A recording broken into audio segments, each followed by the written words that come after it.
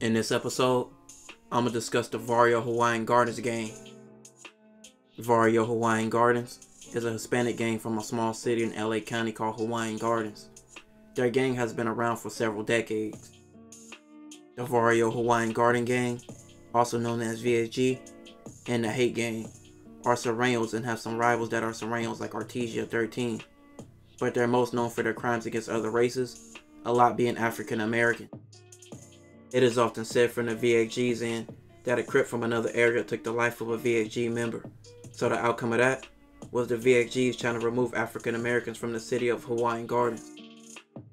From 1995 to 1997, more than 36 crimes were committed against the African Americans who were living in the city of Hawaiian Gardens. All of those incidents were pinned to VHG. Some of the most known things they have done in their communities were incidents like in 1993, when the VHGs threw a firebomb in the window of a woman and her children, also vandalizing and writing slurs on her home. In 1996, an African American man named Martin was walking down the street and was shot, ending in him losing his life. A Hawaiian Garden man named Rudy was charged for the shooting. The same year, Martin's uncle Michael was viciously jumped by the Hawaiian Gardens members. Not too shortly after, an African American LA man named Virgil was visiting his parents who lived in the city of Hawaiian Gardens. He was chased by a group of Mexican men and women. Once they caught him, they beat him till he was lifeless. 2005, a member of the VHGs took the life of a police officer. The day prior, he tried to take the life of an African American man. 2009, the VHGs were targeted in a gang injunction called Operation Knockout, putting over 80 members in jail.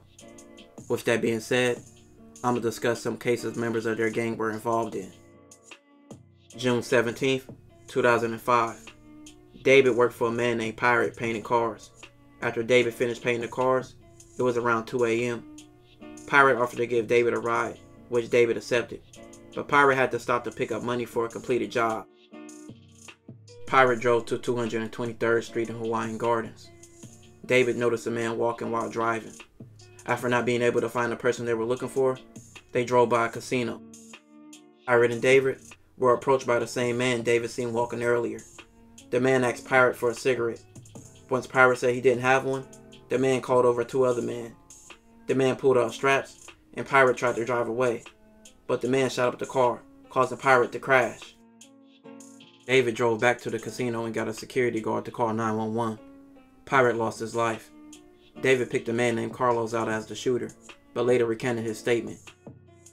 A break in the case came when a woman named Paola told the police that several men from the Hawaiian Gardens wanted to rob Pirate and take his stereo equipment.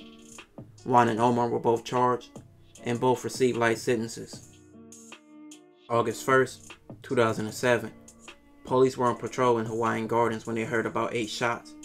They pulled up to see VHG member named Edward. Edward said, "It was them right there. They the ones that shot at me. They're right there." Police caught up to the car and were led on a chase. Eventually, the police arrested 2 men who were in the car. Police asked one of the occupants of the car named Luis what happened. His reply was, "Don't ask me. You know what happened. I can't say a thing." The police found the strap, and Luis' fingerprints was on it. Luis was associated with the Artesia 13 gang, rivals of the Hawaiian Gardens. Luis received 30 to life for the shooting. January 13th, 2008. Around 8 p.m., Joseph, who was in a wheelchair, was wheeling himself down Ely Avenue in Cerritos. He was approached by a green van full of men. The people inside the van said, "Where you from?" Joseph replied, "Nowhere." The man from the van said, "Yeah, you sporty. You from Artesia." Joseph said, "I'm in a wheelchair. I don't bang no more." The driver told the passenger to finish Joseph off. They shot at Joseph, shooting him in the armpit, which lodged in his back. Before they could shoot anymore, neighbors came out yelling, "We're calling the police," and the van drove off. A neighbor got a description of the car and memorized some of the license plates. 4 days later, men in the green van held up 2 men, taking their phones and their wallets. Both men gave description of the car and the license plate number. A young man named Andrew was picked up in the van.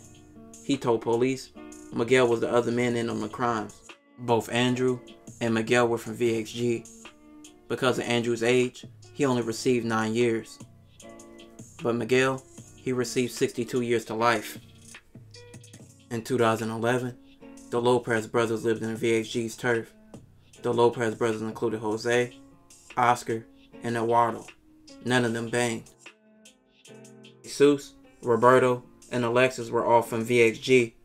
Jesus' brother-in-law lived across the street from the Lopez brothers' home, and Jesus lived behind the Lopez brothers' home. So for several months, the VHG members jumped the Lopez brothers' fence and walked through their yard often to get to Jesus' brothers-in-law's house. July 1st, 2011, Jose and Oscar went to Jesus' brother-in-law's home to resolve the issue with them jumping the fence. Roberto and Alexis laughed and called the Lopez brother Pisces, and said they were going to do whatever they wanted.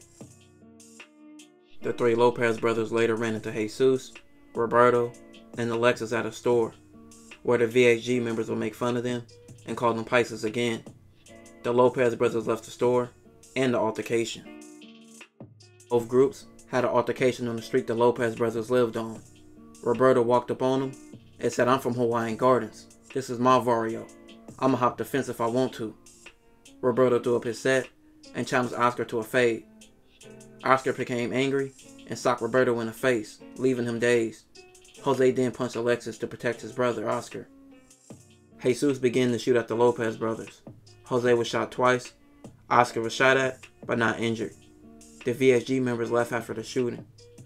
All three VSG members were charged in the shooting and are all eligible for parole in the next 10 years. This will conclude this episode. If you haven't already, check out my previous videos. Don't forget to like, comment, and subscribe.